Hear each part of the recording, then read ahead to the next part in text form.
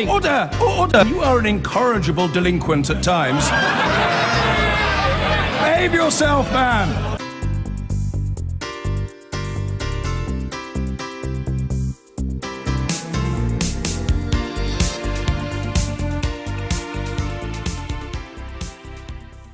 We have inevitably been viewing the nascent Trump presidency and the New World Order. Many believe it will presage from a uniquely British perspective. So let's have a little look now at how it appears from elsewhere in the world.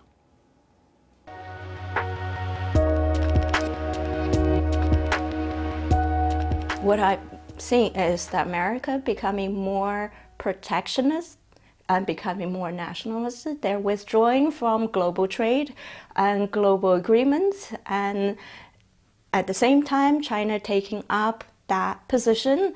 And President Xi was at Davos to give a speech and stating that China's desire and China's effort going to take the leadership on global trade, which will be for the prosperity and peace of the world, and also taking the lead on climate change.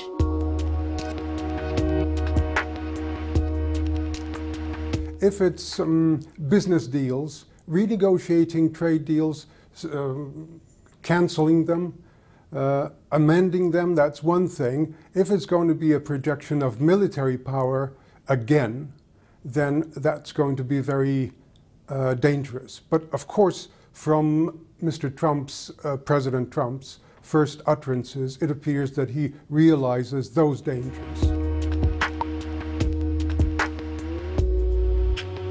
The European partners are very much in doubt whether the United States will continue to be a trustful ally in NATO. And then fundamentally, I think it's important to emphasize that in his inauguration speech, he hasn't emphasized the value of human rights, of democracy, of liberal order, which is really, again, another fundament of the global order as we have built it together with the United States. And his brief comments on torture just prove that he is ready to really question fundamental principles. The historian Simon Sharma is here now alongside Ted Malloch, who is widely tipped for a role in the Trump administration, possibly as ambassador to the European Union. You don't have any news for us, do you, Ted, tonight? Maybe next week. OK. We'll start with you, Simon. You've taken to social media and coined the rhyme Theresa the Appeaser. Anything in today's events to appease your fears? No, not particularly. I did, no. I mean, the spectacle of them holding hands, actually, which doesn't, in any rational way, speak to your question, James, did turn my stomach somewhat, actually. Well, we don't know. We don't know that it didn't turn hers, but I know the sort of fear that she's cozying up to a regime that may prove to be, well, as a historian, that may prove to stand comparison with other 20th century horrors. Are you stepping back? I think scary authoritarian regimes, not to inaccurately paraphrase Count Leo Tolstoy, are scary and authoritarian each in their own way. And I think this is starting to look incredibly scary and authoritarian, particularly actually banning the possibility of the Environmental Protection Agency delivering data to the public. All sorts of things, I think, are serious, but the most worrying part of all, which is doesn't speak to the authoritarian issue, but something loopier, is President Trump's contact or lack of contact with reality. Today, he doubled down on this extraordinary assertion that between 3 and 5 million illegal immigrant votes were cast. It's absolutely, and this was actually delivered to a reception in which the first reception he had from congressional leaders were treated to a harangue on this entirely fantastic story for which there's absolutely no evidence whatsoever. Okay, hold on. He is starting an investigation into an election he won. Yes. This is beyond absurd. There's three adjectives there then that I'll pick up on. Absurd is the first, but scary and authoritarian, I think, are the other two. Do you recognise what Simon Sharma described? None of the above. I mean, where would you like me to start? Well, let's start with the voter fraud allegations. He's sort of alleging that the Democrats managed to swing 3 million illegal votes, but not put any of them in the places that would have swung the election. So let's have an investigation. And if there's hard evidence, and there's supposedly some people who have some evidence, and if there's more investigation, there's one some chap of this can come to the There's nobody front. who has evidence. It's Greg Phillips. We'll see But what again, evidence if there is. you have the investigation, you arrive at the conclusions afterwards. An investigation into claims of widespread voter fraud. It hasn't happened yet, but he said he was going to do it, so we're waiting. Our next guest first tweeted the claim that 3 million people voted illegally on November 11th. That's Greg Phillips. He tweeted, completed analysis of database of 180 million voter registrations. Number of non-citizen votes exceeds 3 million. Consulting legal team. Now, 2 days later, he sent another tweet. We have verified more than 3 million votes cast by non-citizens. We are joining @TrueTheVote to initiate legal action. #unrigged. Those tweets went wild. They were disseminated by many right-wing sites. They became, apparently, a source for Donald Trump's voter fraud beliefs. Greg Phillips joins us now. If you won't show me your method and means and analysis. Whether you believe it or not doesn't mean that it's not true. Whether you have the information or not doesn't mean that I don't have the information. Right, but if truth you can't is truth, but if you irrespective, can't right? Right. Ronald Reagan, trust but verify. You're not allowing the second part of that equation because you haven't put out the information, and you're doing it to the disadvantage of a lot of Americans who want to know the answer to this. There's 3 million people's own veracity on whether or not they're citizens in the balance here. We're not going to make a mistake. But that's we're going on to do you. this. We're doing it. But you already accused them. Look, I'm not a politician. I'm just a guy. We're volunteers, but man. that's an excuse. That's a convenience. You put it out there, got by all these righty sites. It made its way to the president. He's now putting it forth as truth. You got to show what you know. We will. But when? When the time's right. What does that mean, when the time is right? The time is right now. That's why we're here. I didn't just bump into you in the hallway. You came here to talk about this. Look at it this way. The technology exists for the federal government right now, today, to match this data out and give us the answer, right? I don't know. The Department of Homeland Security has the information. They can match it against the voter file, and they can give us one thing. I don't know that anything you're saying is true. Maybe. I don't know that they know who every non-citizen is who voted illegally in the United States. They will as soon as they make the match. And as soon as Attorney General Sessions orders that be done and... Well, hold on. So are you saying you're waiting for somebody else to do something so they'll know the answer? Because I'm not waiting on the government to tell me. I'm saying it's easier for them. For us, it's tedious. But what I'm saying is, look, either you know or you don't. What I'm hearing from you is you think you'll be able to show it. No. What you're hearing is that I know. You just don't believe that I know. Well, why would I believe it if you don't show how you know it? Come on, I mean, this is a very silly, simple circle that we're going in here right now. You say you can prove it. I say, okay, sure. I trust you. You can prove it. Show me. You say, I will, but you're not. Can you give me an estimated date? We believe that it will probably take another few months to get this done. And yet, even though you need a few more months to get it done, you think you know the answer right now. We're volunteers. We know we have the answer. Even though you can't prove it, you think you know. The number's actually bigger. Well, whatever. You can say the number is whatever it is. You have to show it. One other question.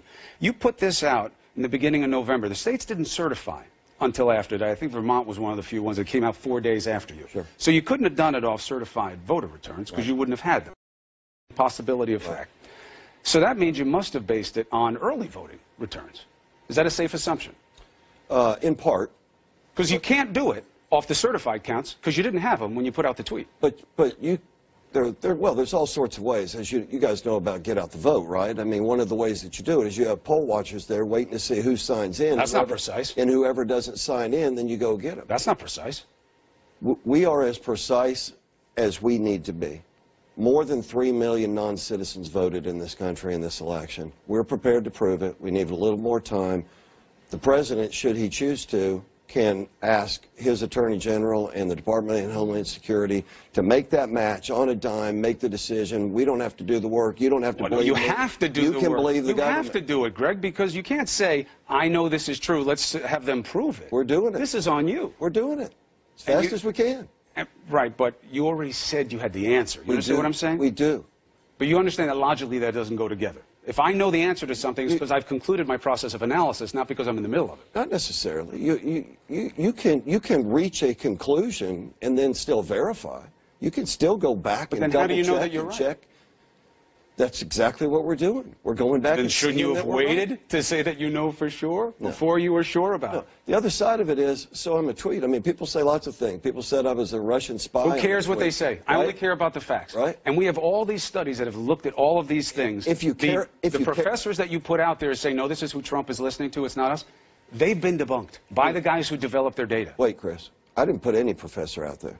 You said, I think Trump is referring to these two guys from George Mason University, those professors who put out a study. You're quoted as saying that. No. I did not. So somebody just put those words in your mouth? Absolutely. Oh. All right, well, that's another problem then, right? Maybe. No, then you obviously state the conclusions. Yeah. I mean, that's what investigations are. We have investigation into Russian hacking, and then we find out what the truth is. I mean, hopefully we have actually some empirical evidence about these things that one can look at. Rather than dismiss them out of hand at the beginning, why not look at them? Indeed. Even on the liberal left, who were willing to look at actual facts. Empirical evidence, I mean, obviously it's a bit I'm a social scientist, so I prefer data. Clearly, so except when climate change is on the table.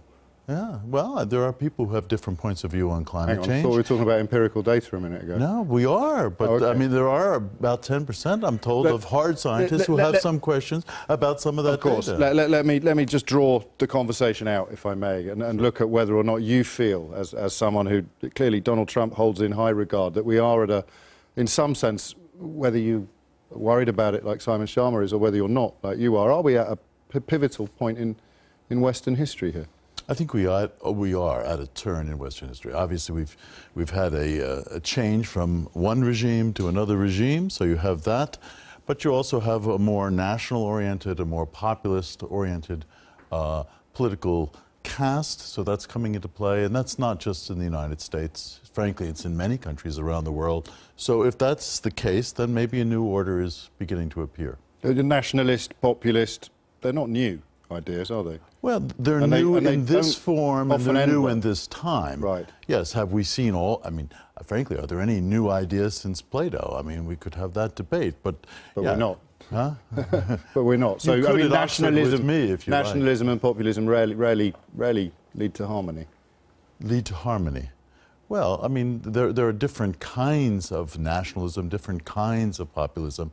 I mean, well, America first, you know, let's take that slogan, really. It takes an absolutely jaw-dropping ignorance of history. So do you know who used the term first? Pardon? Do you know who used the term first?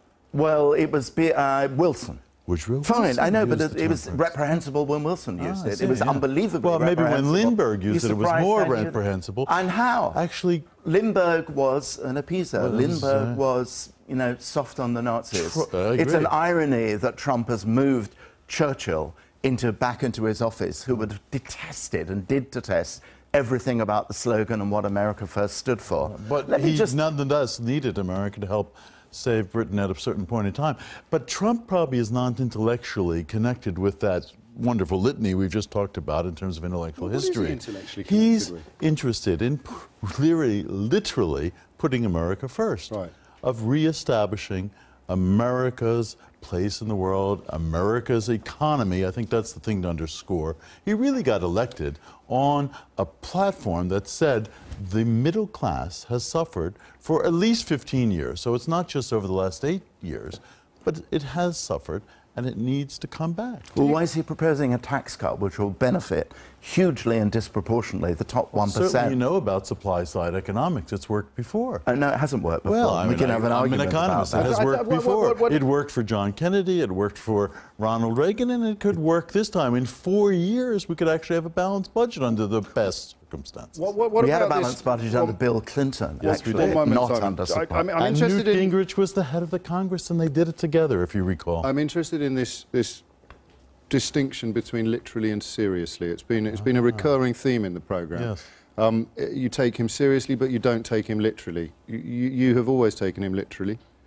No, I think you could take him either way, and people obviously have in this entire campaign. He's president now. He's not campaigning. He's not used. That's true. So there should be some difference. You know, when you're president, you step Have you up seen to any? the game. Have you seen any yet? Well, in 5 days, I think we are beginning to see. I actually think we saw some of it today in the meeting and the summit with Theresa May. Ted Malloch, thank you. Simon Sharma, finally, are you not seeing any sort of cause for cautious optimism? No. Or a dilution of your pessimism? No. Simon Sharma, Ted Malloch, thank you very much indeed.